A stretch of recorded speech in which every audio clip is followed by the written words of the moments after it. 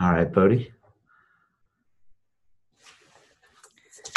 Good morning, everyone. Can you hear me? Loud and clear. All right.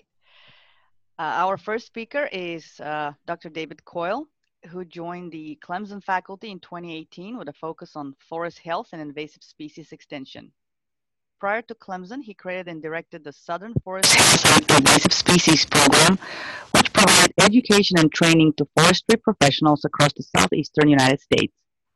Dr. Coyle uses various forms of communication, including social media, traditional writing, and in-person visits, to help educate people about forest health, invasive species, and forest management.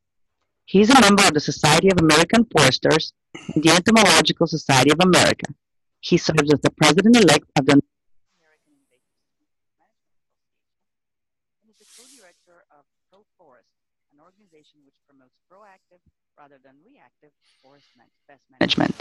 Welcome, Dave. The floor is yours. Thank you, Bodhi, and thanks everyone for having me on here today. Let's go ahead and get my screen up here. All right. So this morning we're going to talk about insect and fungal pests in urban trees. And the first thing to remember about urban trees is that they deal with a lot of stuff. Where are we here?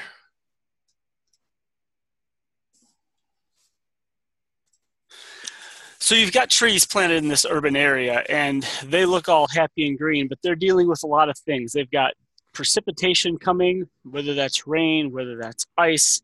They could be flooded depending on how they're planted, if they're in containers or if they're not in containers. They've got wind. You've got wind sometimes really whips between buildings in urban areas. Pollution, we're all aware of. There's differences in the air quality in an urban setting versus in a natural setting. And there's lots of pests. There's pests everywhere. Where there is a tree to eat, a pest will find it. So that's something to remember. And then we have humans, which I've heard some people say humans are the biggest threat to urban trees that we have, is human activity and the lack of care by some humans. But these are all things trees deal with, as well as temperature. And that's something that we may or may not think about, but temperatures are quite different in the urban area compared to in a natural area. And here we have a heat map, a surface temperature map, and this is of Raleigh. This was done by Adam Dale and Steve Frank up at NC State. But you can see this is a part of Raleigh, and these red areas are parts of the urban area there. Trees are planted here, so you might have trees planted in these bluer areas, which are cooler, but then again, you've got trees planted in those hot, redder areas. So they have a more often warmer temperature than their counterparts out in the natural places. And this is important for a number of reasons. There have been a number of very smart people who've done a lot of research, so I'll try to summarize it real quick right here. But the take-home points are, when there are warmer nights, you're going to have more water loss from leaves in trees. And you have this because, again, in that urban area, it just doesn't get as cool at night. So you've got more water loss from leaves overnight. When it's hot, photosynthesis decreases. And remember, for trees, photosynthesis is what helps make food and make their energy. So if they can't make as much of that, you're always at a little bit of an energy deficit. So when it's hot, they can't make as much food. And then also when it's hot, the tree can't store as much energy. So a tree makes food in the leaves, it sends it down to the roots where it stores it in those large feeder roots as carbohydrates. When it's hot, the tree basically just can't make and store as much energy. So what that results in is this perpetually stressed tree. You've got a tree that's always a little bit warmer than it's probably comfortable being. It's not quite making up as much food as it would like. It's not storing as much food as it would like. And on top of that, it's probably losing more water than normal because of that warmer environment. So we've got this very stressed tree, and I want you to remember that for a minute, because now we'll do a quick insect biology talk. Insect biology 101. Insects are ectotherms, and that simply means their temperature is what the outside temperature is. Okay, so if the outside temperature here is on the bottom and you've got their body temperature here, it goes up at the exact same rate. So when it's really, really warm, insects' body temperatures are really, really warm. And when that happens, they grow faster and they grow bigger. And so here's a study from an old professor of mine, Rick Lindroth, will just have the very hungry caterpillar come in here. So you've got 3 very hungry little caterpillars, each of these at different temperatures. The top box there, you've got a high temperature of 66, a low of 61, all the way down to the bottom where they get up to 77 during the day and 72 at night. That top box, the caterpillar will eventually get full size. It takes a little bit longer. You can see on the bottom, it takes about 7 weeks to reach full size. As you increase that temperature, that caterpillar is going to get larger, faster. And then as you get all the way to the bottom, it gets even bigger and it gets even faster. So it can get twice the size in half the time. And that just means it's eating more and more foliage compared to that hungry caterpillar up on top. This is pretty common. We see this in not just caterpillars in the urban environment, but we also see it in sucking insects and other chewing insects as well. So when you've got this environment that is warmer, you're going to have bugs growing faster and eating more. We also have fungus in urban environments too, and I'm not going to make you look through all these graphs, but basically this is your general pattern of fungal growth as it gets warmer. What this says is when it's too cold, nothing grows. And that's what you see on the lower left part of that red line. When it's too cold, nothing's going to grow. And on the far right, where it crashes over there, you can see that when it's too hot, fungus dies. Okay, but by and large, you're going to get, especially in this middle part of that graph, you will get a lot of fungal growth as the temperature rises. So for the trees, what does this mean? Most of these urban trees are going to be stressed both physically and physiologically. Okay, you've got the physical stress of being in that urban environment, of humans, of the occasional crash from a wayward car, that type of thing. Also, most of these tree pests only impact stressed trees. Now, there's very few exceptions. I can think of about 2 or 3 insect and fungal pests, and we'll talk about a couple of them, that impact healthy trees. Okay, by and large, most of the insects we see in urban tree situations are secondary insects. They're not aggressive. They're only there because that tree is weak enough to allow them there and to not have enough defenses to keep them out. So again, the urban tree environment basically makes this perfect storm of stress factors, and that's what we'll talk about a little bit today. So first we'll go through a few defoliating insects that we find throughout the Southeast, and we'll talk about how those react. So first we'll talk about the forest tent caterpillar. This is unfortunately named. There's no tent associated with the forest tent caterpillar. Entomologists are not always the best at coming up with clever names, but it is a very native, it's a native insect. We find it all over the US and Canada. There's 1 generation per year, and it eats so many things, it's pretty much easier to say what they don't eat, which is red maple, sycamore, and conifers. Everything else is on the table. The life cycle is very typical of a lot of these lepidopterans we'll talk about. They emerge, hatch from their eggs in the spring, and then they start feeding on foliage. They get larger and larger. The larger caterpillars can be over 2 inches long in some cases. They make a cocoon. They come out as a moth, and this little brown moth, they will mate and they will lay eggs. And they lay these eggs around the twigs, and they spend the winter as the eggs on twigs. So sometimes if you've got a tree that you know had these caterpillars on the previous summer, you can find these egg masses and clip them off in the spring, and that will help reduce those populations. Now, the tent caterpillar outbreaks are cyclical, meaning they kind of go up and go down, and we don't always know what makes them go up and down.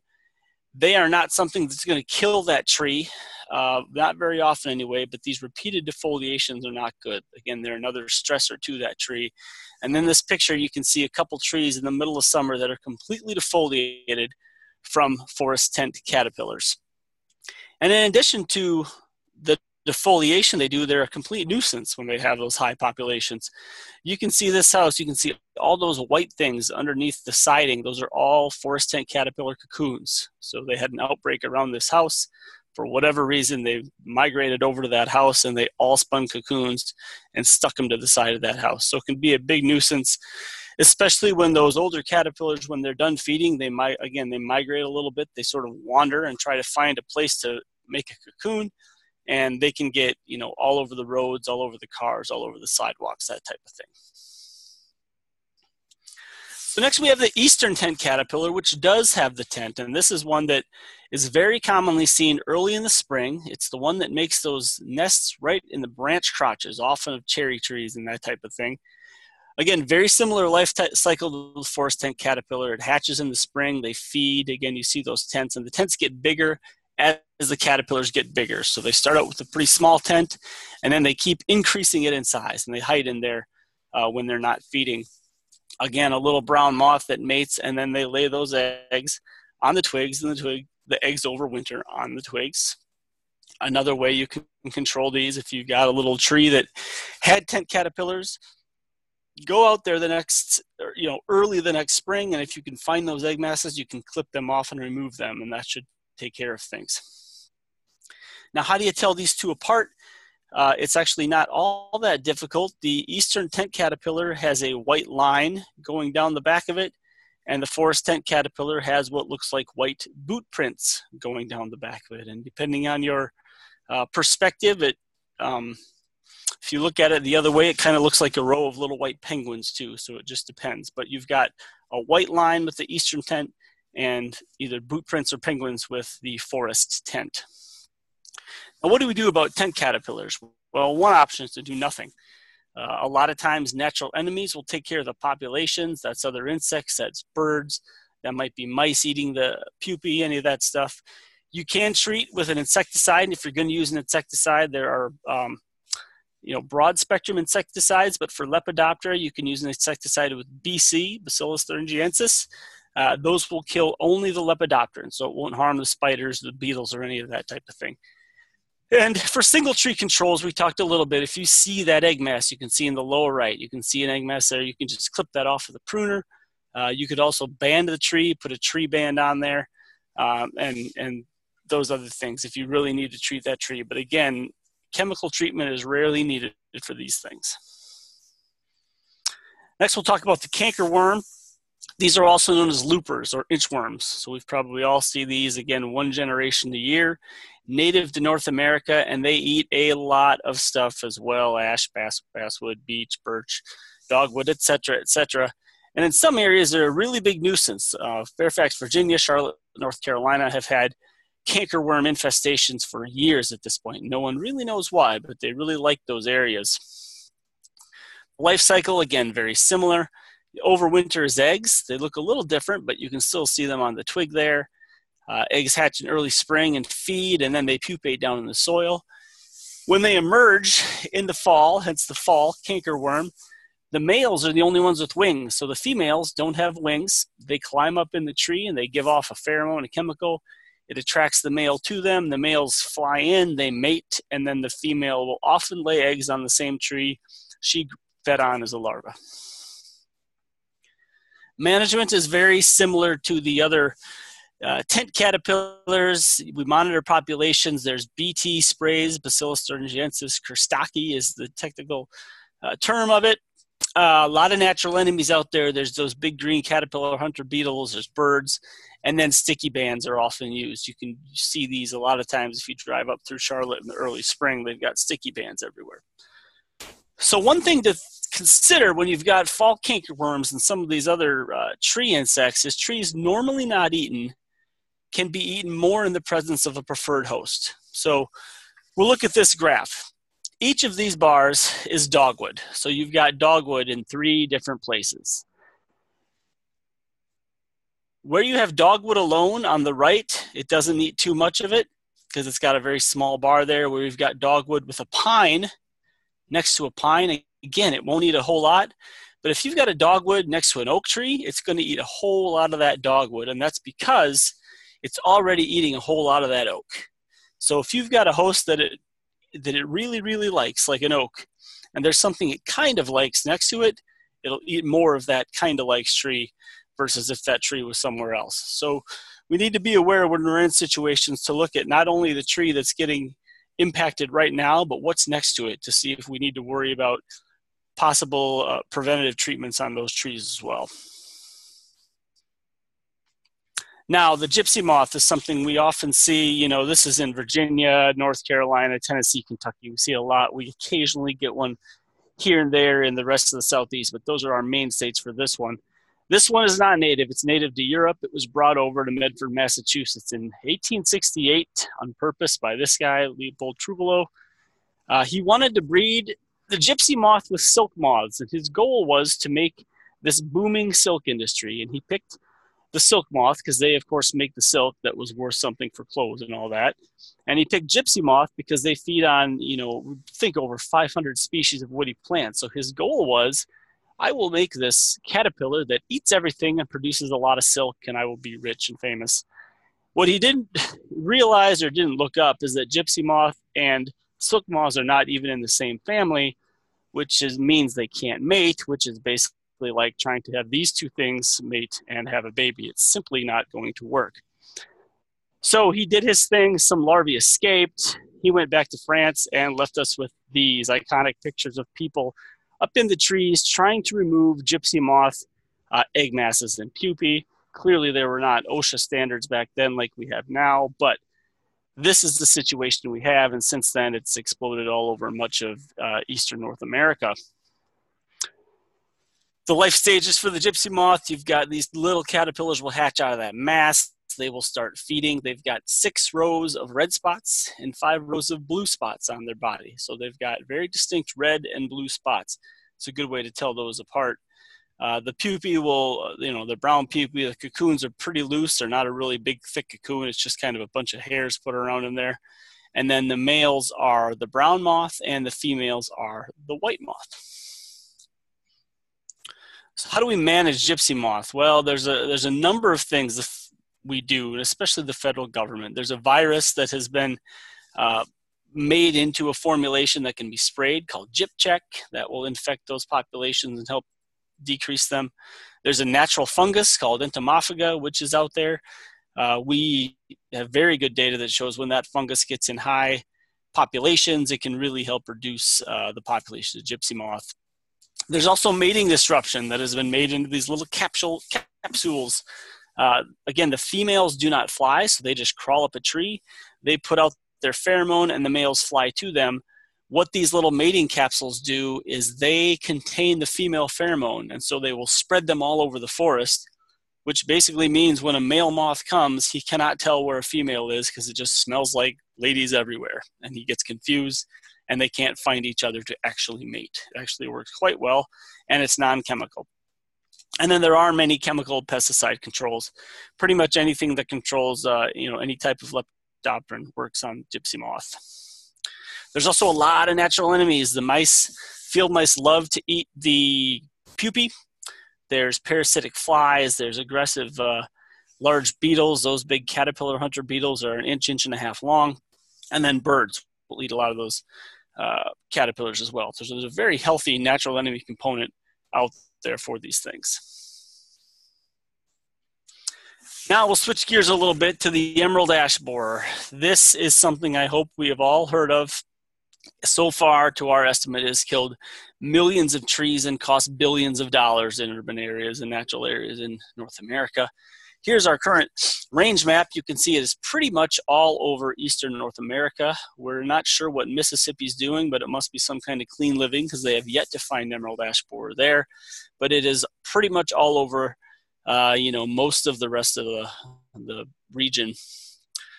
Now, EAB is a little green beetle. People may get confused because to a lot of people, any little green beetle looks like emerald ash borer. So here's some of the things that can be confused with it. Not to be confused, EAB is in that red box. The life cycle for emerald ash borer, the adults come out of the tree in, as early as late March, and they always make a perfect D-shaped exit hole. So remember, D for Dave. D-shaped exit holes, what the emerald ash borers make. They can survive without food if they need to, but often they'll come out just around the time the leaves will start leafing out for the tree.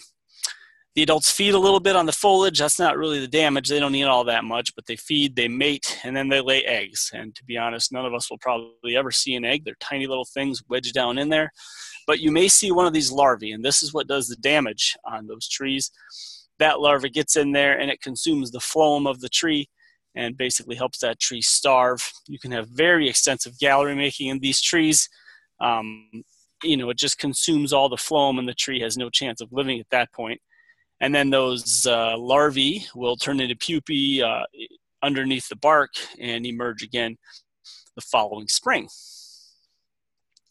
What do we look for emerald ash borer? Well, it starts with an ash tree. They feed only on ash trees, but any species of Fraxinus, so white ash, green ash, blue ash, black ash, pumpkin ash, whatever it may be. If it's an ash tree, it is susceptible to EAB.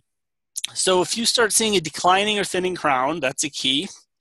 If you start seeing these epicormic shoots, that is also a big key. Now, once you see these epicormic shoots, there's pretty much just one prune you need to make to take care of this tree, and that's right at the ground line, because this tree is not going to come back. Once it gets to this point and it's got all those epicormic sprouts there, that is a tree's last gasp effort at life, and it rarely, if ever, works. So by this point, that tree is a goner. If you were to go up to it, you would probably see D-shaped holes up and down the stem.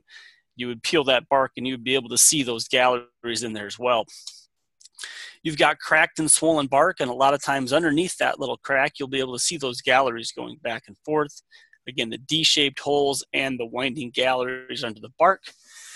Another good takeaway or giveaway is woodpecker activity, because woodpeckers love to eat these larvae, and they are also, they're often very good at figuring out where EAB is before we can figure it out. So if you've got an ash tree that all of a sudden looks extremely attractive to woodpeckers, you might want to take a closer look at that, because that probably means something is inside there. And then there's also this ash blonding, and this happens when, again, woodpeckers go, and in their efforts to get those larvae, they chip away the outer part of the bark. So we call it blonde. It's a much lighter brownish color. Is actually kind of the middle of the bark, so the outside has been flaked off by the woodpeckers, and they were going after the larvae inside. So that's what to look for. When do you look for it? The National Phenology Network has a really, really great emerald ash borer projection page, and they make these maps. They make these maps color-coded by when EAB should be out there. In this case, the bright yellow is when the adults would be emerging. Now, the bright yellow right now is a little farther south than any EAB is, so we don't have any emergence yet. But those two shades of green, we expect adults in a couple weeks in some of these places, especially when you're getting towards Atlanta there. So this is a good one to help follow when to expect things and where it is based on the degree days. Now, what can we do about the emerald ash borer? Unfortunately, there's not a lot we can do. We monitor populations to see where it is. The big thing we try to impart on people is don't move firewood. Just because you have a dead ash tree does not mean you should cut that tree up and take the wood over to deer camp or over to grandma's for Thanksgiving or anywhere. We've got to keep that dead firewood where we have it. This is how non-native pests get moved, not just emerald ash borer, but some other things we'll talk about quickly. Moving firewood is the #1 way things get moved around once they're in here. So we really want to get people to not take that stuff everywhere. Now, you can save an ash tree, okay? An early intervention is absolutely critical. We generally say if you have less than 30% canopy thinning, you've got a shot at saving that tree. If there's over 30% of the canopy lost, it's not good odds, not good odds. Again, looking on this picture on the far left, you've got a tree that's only 10% thin. There's a really good chance of saving that one. The middle one, 10 to 30%, you probably can save it. But once it gets over there to that tree on the right, there's not a lot you can do. Preventative-wise, when EAB is 15 miles away, that's when we recommend starting treatments. And there's a number of treatments you can use for your tree. There are basal drenches, trunk injections, trunk sprays. 4 main chemicals we use: imidacloprid, dinotefuran, emamectin, benzoate, and azadirachtin. These have different trade names. There's financial and logistical limitations for all of them. But the key is, if you have a tree in the wake of emerald ash borer, excuse me, you can save it. Can be saved. Now, what is the value of a tree? Okay, you got to remember that emerald ash borer is going to kill 99.9% of all untreated ash trees. So very few are going to just naturally survive on their own. And healthy trees have value, and there's a value calculator online, treebenefits.com/calculator. And it's a good tool to demonstrate the economic and ecological benefits of a client's tree. Okay, for instance, what are the benefits of a 20-inch white ash in Athens, Georgia? You put that in, and it spits you out this graph, and it quantifies things like stormwater use, air quality, property value, CO2, carbon mitigation, and savings on electricity from shading your house. So you can get a number.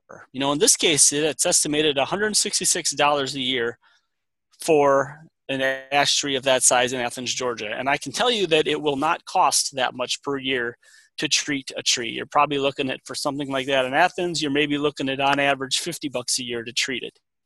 And you'll be treating it every 2 to 3 years. So trees have value, and you can use this to help get at some of those hidden values and use that to determine whether you should save it or replace it. Now we'll talk a little bit about bark beetles. Most of the ones in the southeastern U.S. are native. Again, most of them attack stressed trees. The only exception we have is the southern pine beetle, and that's only when the southern pine beetle starts getting in an outbreak situation. Then it can rip through some healthy trees, but other than that, it pretty much just feeds on stress stuff. And again, these feed on phloem. Phloem is the sleeve of life in the tree. It's on the outside of that wood. The feeding consumes the phloem, and then trees die from lack of nutrition. And in the southeast, we've got 7 different main species here. Ips pini and Dendroctonus valens. You're really just going to find those in the Appalachian region, but you'll find all those other ones kind of all over the place. It's got a very standard bark beetle type life cycle where it attacks the tree. The tree tries to fight it off with the pitch and pitching it out. Eventually, if there's enough of them, they will overcome the tree's defenses. The larvae will feed inside on the phloem. They will pack those galleries with frass behind them, and frass is just a fancy entomological term for poop. So they eat on one end of them, and they poop on the other and pack it behind them. Southern pine beetle makes sort of S-shaped winding galleries in the bark. That's what you can see in the lower left. And after they've done their damage and left, they leave exit holes. And you'll notice the exit holes do not have sap around them. Okay, a tree only produces sap. A pine tree produces sap when it's trying to fight off that initial infestation. Once the beetle has done its thing and left, the tree is no longer fighting, so there is no sap. So traditionally, a lot of times we think of southern pine beetle as something that impacts our natural forests, our national forests, and private landowners. And yes, this is true. This is a very big outbreak from Texas a few years ago. But we can also see it in urban areas. Okay, southern pine beetle attacks southern pine. So loblolly pine, slash pine, shortleaf pine, Virginia pine, white pine in some cases. Longleaf pine is pretty rarely attacked, but it can happen. But just because you're in an urban area does not mean you are immune to southern pine beetle. And for that matter, it does not mean you're immune to Ips bark beetles. These are similar to southern pine beetle in size. They're quite a bit less aggressive. And one other big difference is their gallery shape. So the galleries, again, of southern pine beetle, they wave back and forth, S for southern. Ips bark beetles, their galleries tend to go up and down on the stem. So they'll be shaped like an H or a Y or an I. So they're going vertical, up and down. These are even less aggressive than southern pine beetles. So if there is an Ips issue, it means that tree was stressed. Maybe it's construction damage. Maybe it's a drought, which is a very common thing. That's the type of thing that will start allowing Ips to get into a tree. And you can see this also will affect trees both in natural and in urban landscapes. Same with the black turpentine beetle. If you see great big large pitch tubes, they might be an inch, inch and a half, wide and long. They're very large things on the lower part of the tree. These are signs not that you've got beetles attacking your tree. They're signs that the tree is very stressed from something, and it's finally stressed enough to where the beetles are able to get into that tree. So we talked about bark beetles. We'll also talk about some ambrosia beetles. These are very similar in size. If you look under a microscope, they're much more dynamic looking. We have many different kinds in the southeast. Most of them are native, but we do have quite a few non-natives. And these attack stressed trees in any environment, natural area, nursery, urban environment. If there's a stressed tree, an ambrosia beetle will find it. And that's because when trees become stressed, they give off certain chemicals, ethanol being one of them. And that is often what those ambrosia beetles cue into, is ethanol. Now, we talked about bark beetles, how they feed on the phloem and they consume that live part of the tree. Ambrosia beetles are a bit different. When they find a stressed tree, they just drill into that tree. They're not feeding on that phloem. The adult will drill into that tree and make a gallery, and she's got little pockets on her shoulders. They're called mycangia, and they hold fungal spores. As she's eating her way into that tree, fungal spores are getting off onto the side of that gallery, and then it starts growing. And you can see on the right here that dark color. That's fungus growing on the inside of that gallery. She lays her eggs, and the larvae feed on the fungus. So they are not actually eating the tree itself. She's just hollowing out part of that tree so she can make a fungal garden and make a home. And that's all that's happening there. But as she's doing this, she makes what we call toothpicks or noodles or frass tubes. This is a dead giveaway that you have ambrosia beetles. Each one of these little things is where one adult beetle has gone into that tree. And again, as she's chewing, remember, she's not really eating, she's chewing. So it's a combination of sawdust and frass and maybe some fungal hyphae, makes that stuff stick together, and it's almost like you're making homemade pasta. It shoots out in a little spaghetti-like string at the end there. These are very fragile, so if it rains, they're all going to wash off usually, but every now and again you'll see a tree that's riddled with them, and you can know right away this is ambrosia beetle damage.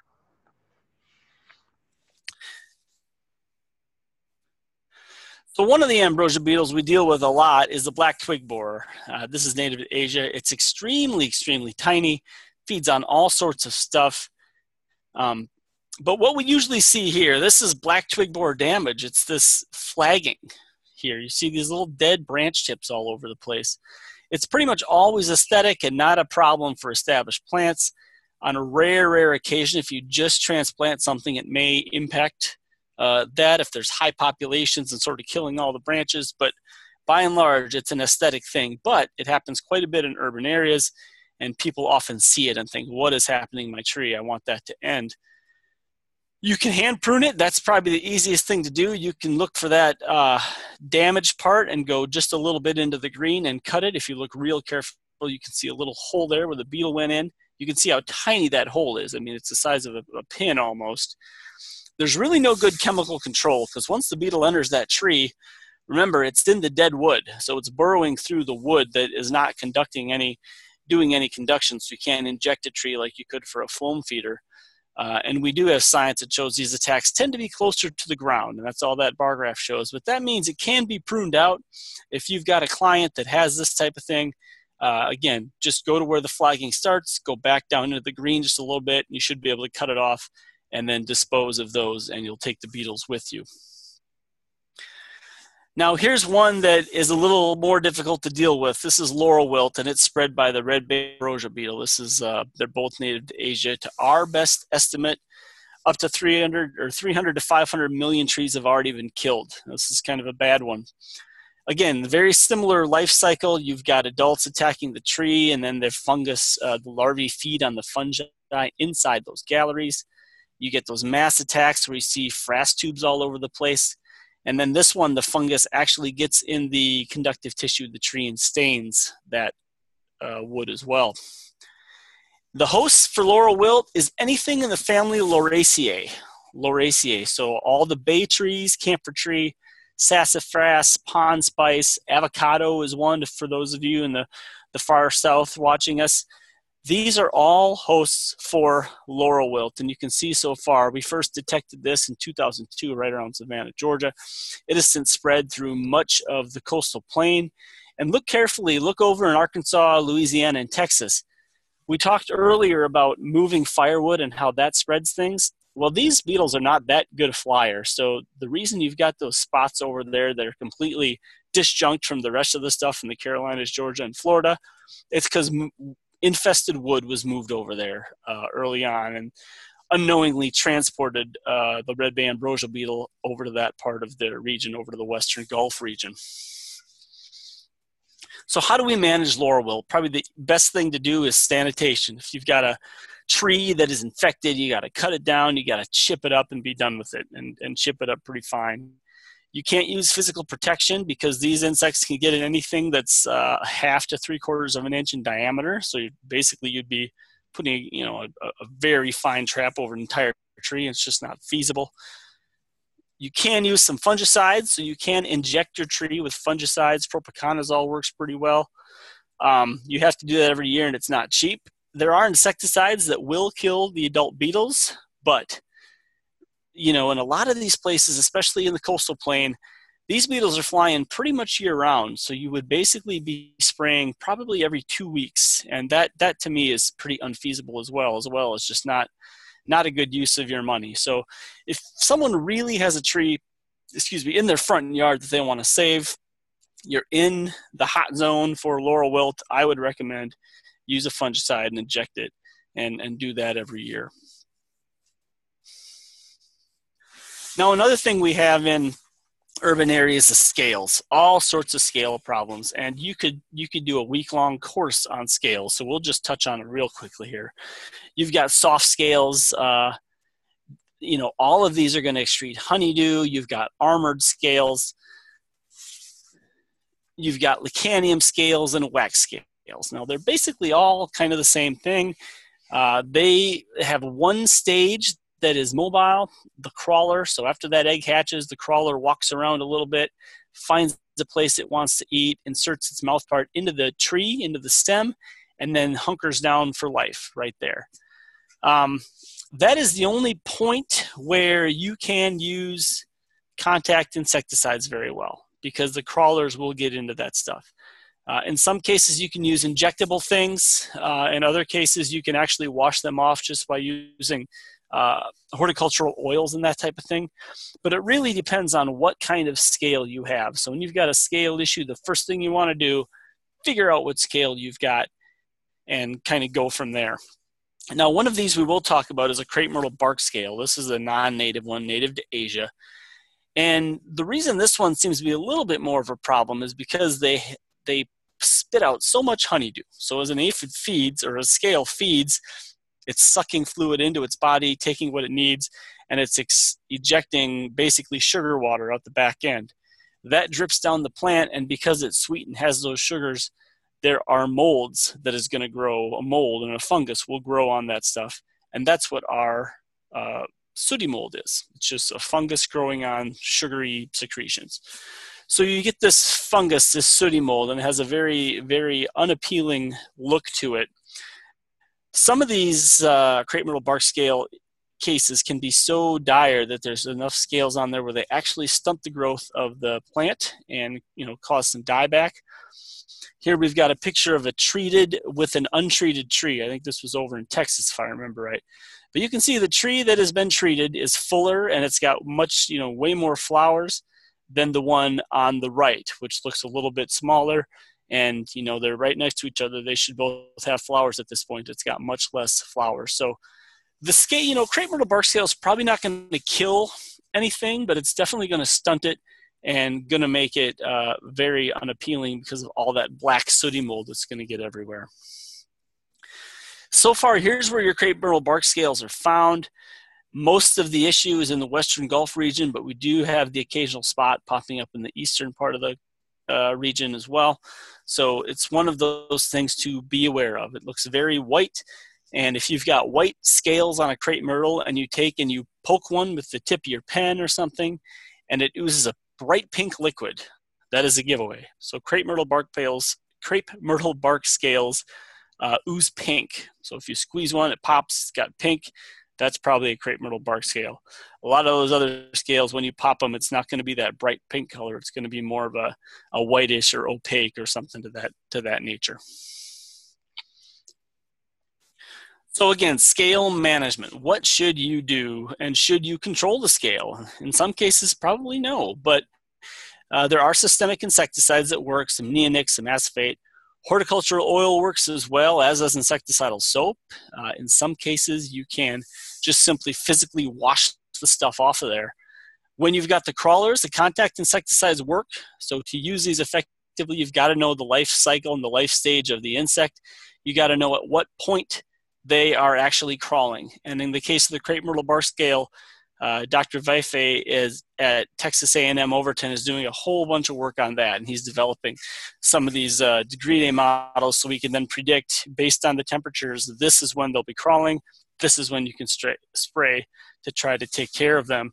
And there's also some growth regulators that can be used.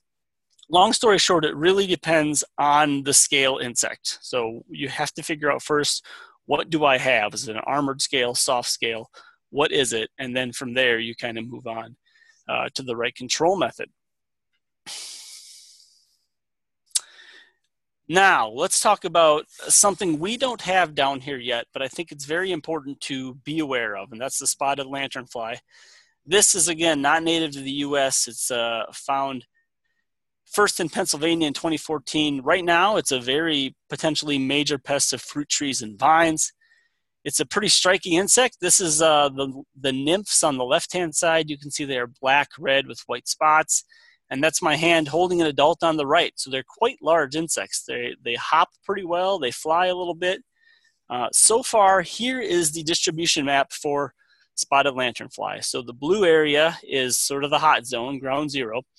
It was found there, again, in Pennsylvania.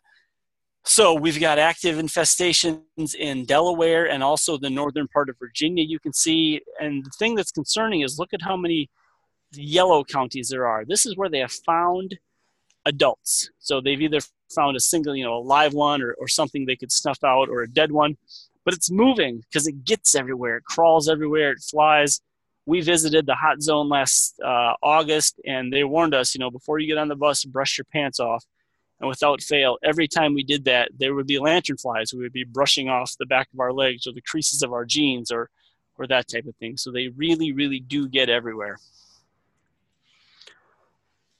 Now, they lay the eggs in the fall, as you can see on the left. And this is the unfortunate thing is those eggs look like a piece of gray silly putty pressed on the outside of a rock or a stem. So it's very hard to see that they're there. It's very hard to know there's even anything there that you should be watching. They hatch, and at first those nymphs are just black and white, like you see on the bottom. Then they start feeding. They feed on, so far that we know, over 70 host plants. They love all the grapevines. They love pretty much any smooth-barked tree. So all the hardwoods. They like walnut. They like red maple. And then they feed, and then as they get older, they'll develop that red color you see on the right, and then on top you've got the adults. The adults can be a 1/2 inch to 3/4 of an inch long too, so they're quite large. So the good news is they have a strong preference for tree of heaven. So those of you in the invasive species world, you know that these are non-native trees. But the bad news is that's not all they prefer to feed on, and they will feed on things in such high volume that if you look on the right-hand picture there, you can see the stem is all black. That's from sooty mold. Okay, again, we talked about sooty mold with some of those scales. These things, because they're so big and taking in so much fluid, you can actually see the honeydew getting squirted out their back ends. So they produce copious amounts of honeydew. Sooty mold gets everywhere. In Pennsylvania especially, these are a massive problem in urban areas because they will get on people's trees, they will feed, they will be all over the place like you can see on that picture on the left, just covering things. With the sooty mold everywhere, because it's based on that sweet nectar or sweet fluid, you get a lot of yellow jackets and wasps. So you've got, they've shown an increased chance of people getting stung in those areas because there's so many more bees there. One thing they have done, and again, this is that picture on the right, they have taken and used tree of heaven as a trap tree. So if you've got an acre of land that's got all sorts of tree of heaven, you cut down all but one of them, all these lanternflies are going to go to that tree of heaven, and then you can come inject that tree like you would treat for anything, emerald ash borer or something, and you can kill a whole bunch of these. Now, we'll never get rid of these populations at this point, but it is a way to help manage them. So one we don't have, but one to please be aware of. So a couple more things. We'll talk about bud and root rots. There's a number of different kinds of what we call bud and root rot. There's Ganoderma, Hinotonus, Armillaria, that type of thing. Most of these you're going to see after the damage is done. And these are going to more often than not take years to kill the tree. Okay, and here's a couple instances. So we call button root rot any decay at the base of a living tree. These spores are kind of all over, and they're going to enter through wounds on the tree. So this is a good reason we tell people, please don't wound or injure the base of trees, right? Don't scalp it with the lawnmower. Don't scalp those big roots, and don't hit it with the weed eater. Really, when you've got these button root rots, prevention is your only control option. Okay, you got to take good care of that tree. Again, we call it the lawnmower blight. The biggest issue we have with these infected trees is eventually enough of that root and lower bole area can deteriorate, and you can have breakage and tip over, and it makes these things hazard trees. Now, again, we mentioned it doesn't usually kill a tree. This is in the town where I live.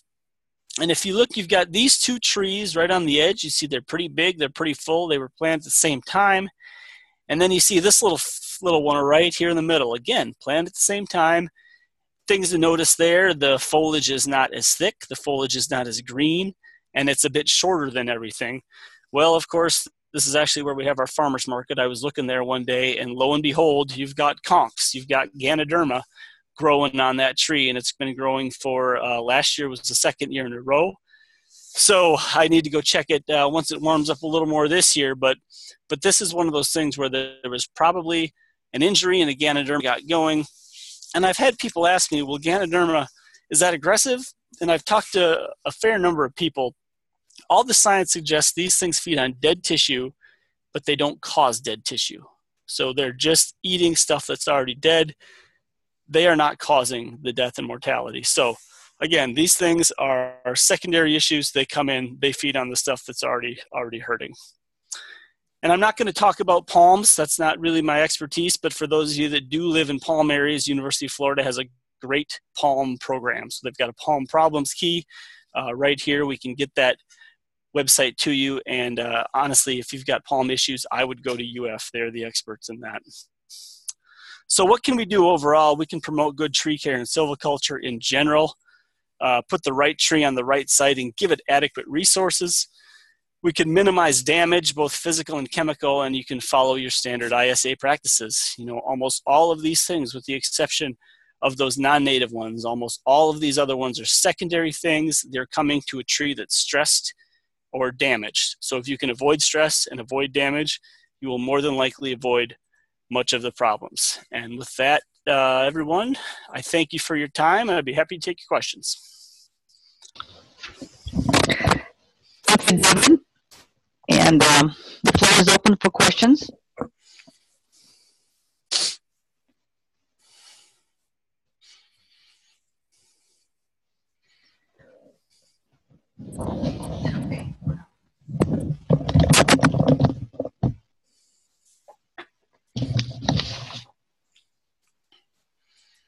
I answered everyone's questions as we went. That's amazing.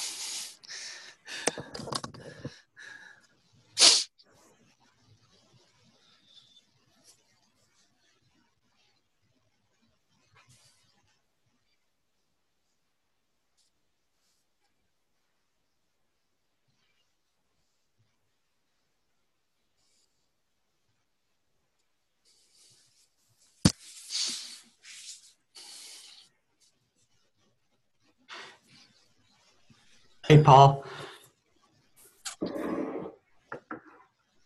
We just had to switch. All right. Hey, David, can you hear us? Sure can. Perfect. All right. Yeah, I had to move from my office to Richie's here because I guess I'm having some issues with that mic. Sorry about that. Yeah, that's all right. So I hear that, so spotted lanternfly, can we train it to just attack the tree of heaven? That's cute. No. Okay. No, you know, it's, you know, we were seeing stuff up there. It was killing grapevines just left and right, you know, and we saw a lot of their orchards up there. They're kind of surrounded by little waterways and ravines and that type of thing. And you would see patches of those orchards that were just dead vines. And then you look into that ravine and there would be a 60, 70 foot tall walnut or tree of heaven that had been sucked dry in 2 years, they said. It was unbelievable how the sheer number of these things and how much fluid they take in just on on each thing. You can see it squirting out of there at the back end. It's really unbelievable. So I don't have any doubt that we'll get it at some point. The key is just to try to be ready when we do and kind of go from there, So what kind of insect is it? Is it a Lepidoptera or is it it's a plant hopper. So it's called a hopper. Fulguridae. It's related to the plant hoppers. It's like a really, really huge plant hopper. Yes, it looks pretty large. Yes. Yeah, they're huge. And they don't fly. They're not flying like flies or bees, but they've got a really strong jump. Like they take off and they spring themselves off. And what they do is they always crawl to a high point. So the top of a post or a light post or up in a tree. And then they jump from there. And a lot of times if they catch the wind right, people have said they've seen them go like hundreds of meters at a time. Just like they get up and hop and catch the wind and they're gone. So they're not going to, migrate long distances, but they can make pretty good, pun intended, leaps here and there. Yeah, the sheer number is really unbelievable up there. I didn't believe it till I saw it. So another thing to worry about. Okay, right. We have a question from Michael Abney. Okay. Can you describe the process of injecting a tree? Sure can. Yeah. So what we do for injections, there's two different methods. There's a soil injection where they just it looks like a great big, turkey injector. You stick it in the soil and you punch in whatever amount of chemical. It's usually based on the DBH of the tree. So for every inch DBH, you've got a certain amount of chemical or active ingredient that goes in there. When you're injecting the tree itself, they drill a little hole, and it's usually about a 1/4 inch or so, 1/2 inch in diameter. They'll drill it just into the phloem. So you get basically just to the bark, and they go, again, all the way around the tree. I think it's every 3 or 4 inches or something. So the bigger the tree, the more little injection ports. And then they put a little thing in there. It's like a port. It looks kind of like, I'm trying to think. If you've ever given a kid or a dog eardrops, you've got the cap to the eardropper thing. It looks like that. So you stick it inverted wise, you stick it in there, and then they put on all these hoses on the outside that's connected to a tank, not a big, it fits on your back. It's like a backpack tank. And then they use pressure to inject the chemical into all those ports and force it up into that tree's conductive tissues. So that's what they do. So depending on the type of tree, some go quicker, some take slower, depending on the arrangement of xylem cells and all that. But they're getting to the point now where they inject all this stuff in there, and then they can just leave those ports in because they're getting smaller and smaller. And then within a year, the tree is just kind of grown over them, and they don't do any damage to the tree. So the ports are getting a lot smaller. They put them in, they set them, push the stuff in, and then just walk away. They're sort of self-closing on the back end, so you don't have an open hole in there. And then eventually the bark just covers up where they were. And if it's a tree that's going to get injected, more than one time, they've got a way where they can tell where the ports are. And then when they come back in 2 years, they know, okay, they start here, they're every 4 inches. We'll just offset an inch so they won't, re-hit them and damage that way. So that's how that works. Yep.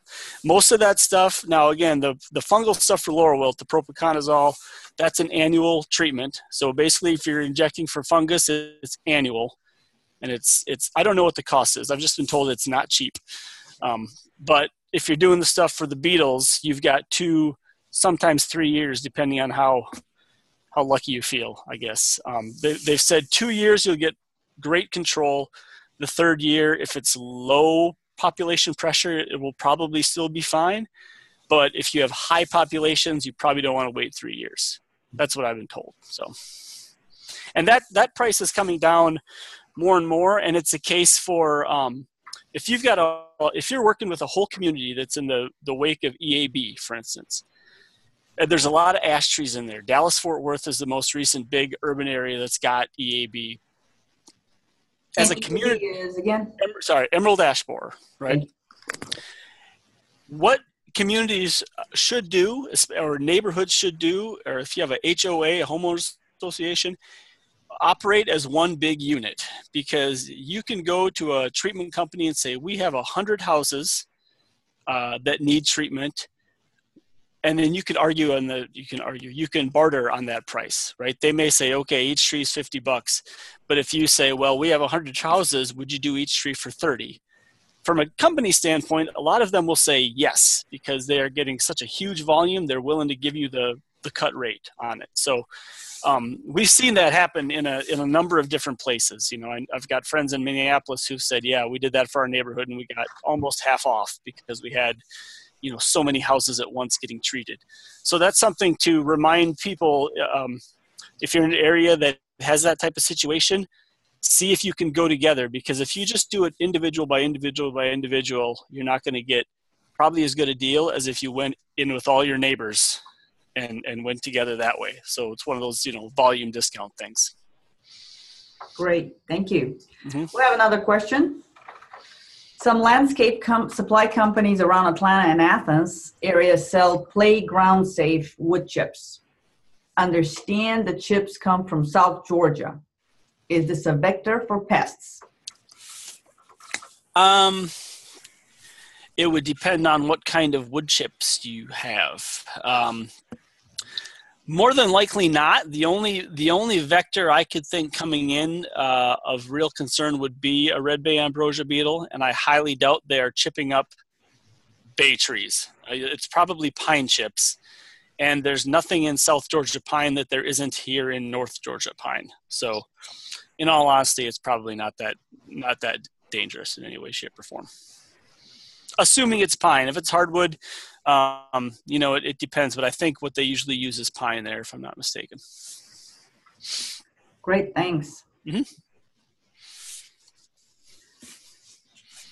Just like anything else, we you know, in horticulture, we emphasize that if you have a healthy plant, you'll have far less chance of infection or attack from any kind of pest. So again, it just everything you talked about stress trees is right alongside of what we always recommend, and that is to maintain as much as possible the health of the trees, reduce the stress. Mm-hmm. And in urban areas, as you mentioned in the first slide, that is very challenging.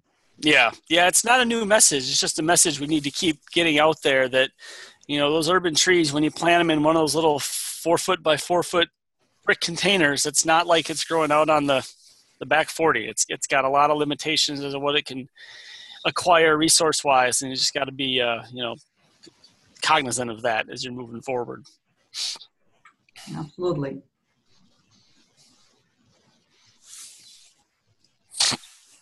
Any other questions from the audience? Well, David, would you like to talk a little bit about ProForest?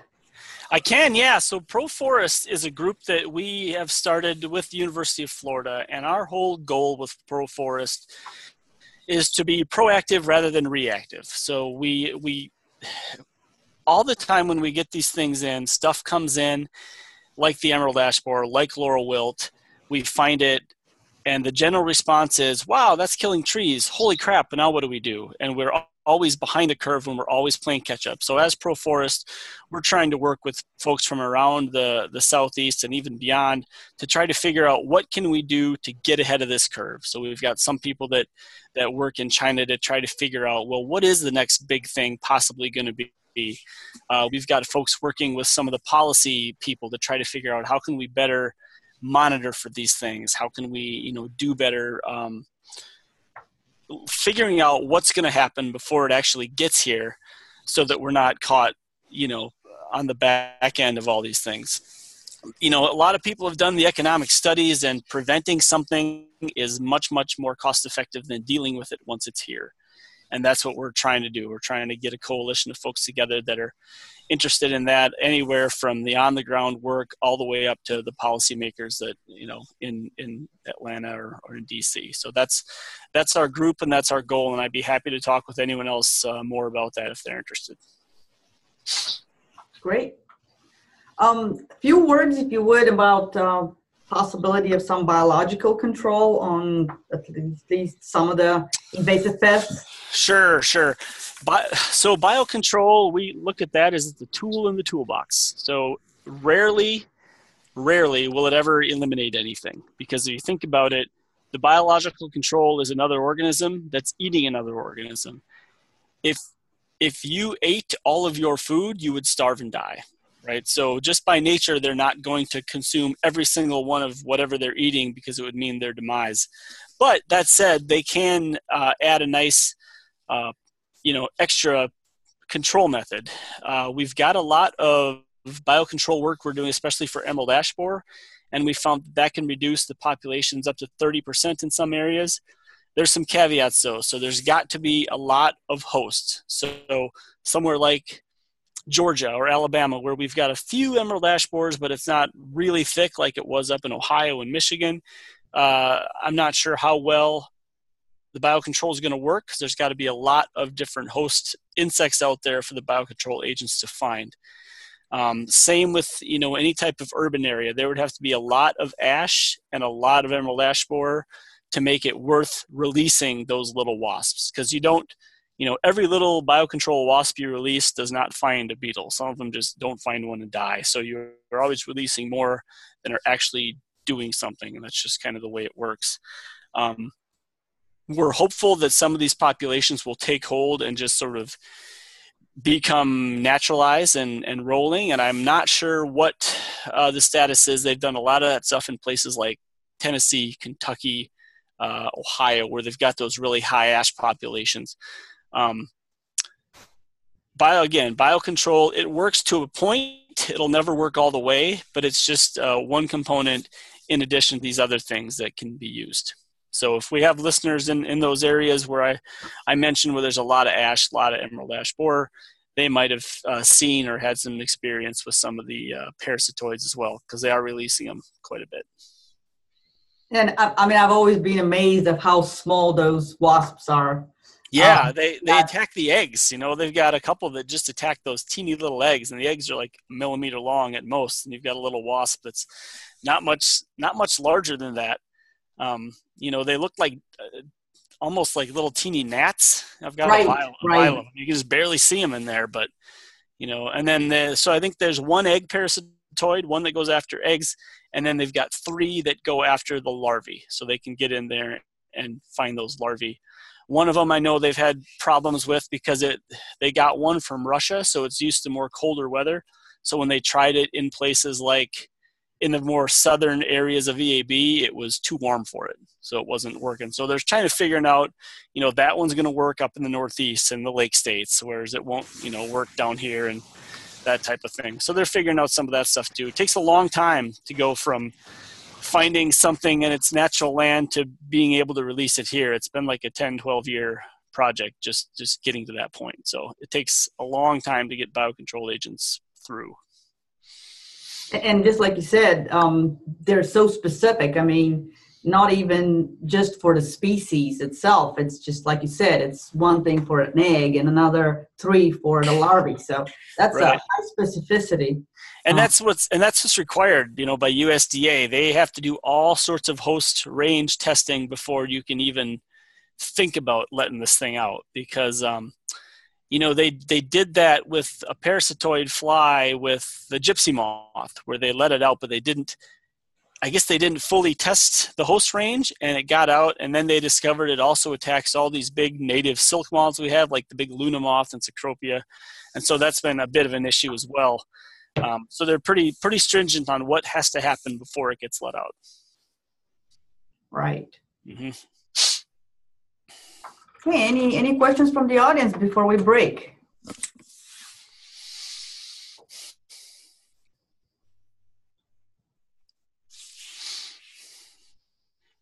All right. Thanks, guys. Thank you so much, David. You really gave us plenty of excellent information and a lot to think about. So watch your trees. Make sure that you give them the best TLC you possibly can, and hopefully that will reduce the incidence of the pests. That's right. That's right. Again. All right. Thanks, everybody. Great talk. Thank you. All right, everyone. Well, thanks again, David, for that great talk this morning. We're going to go ahead and move into our brief intermission. We're going to take around 5 minutes for a break. So if you need to step up and go grab a cup of coffee or run to the restroom, now's the time to do it, and we'll see everyone in 5 minutes.